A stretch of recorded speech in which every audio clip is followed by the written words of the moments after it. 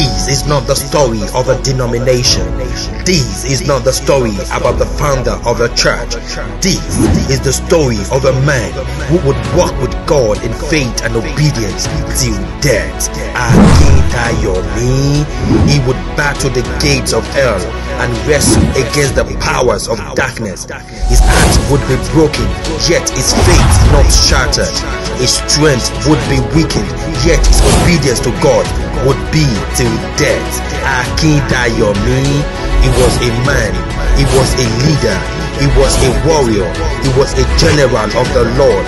He was Pa Josiah Olufemi Akindayomi, and he was a general of war who founded the Redeemed Christian Church of God in obedience and righteousness. He planted a seed that became a mighty oak, and 23 years after his death, his story would be told as healing to nations like the bones of Elisha.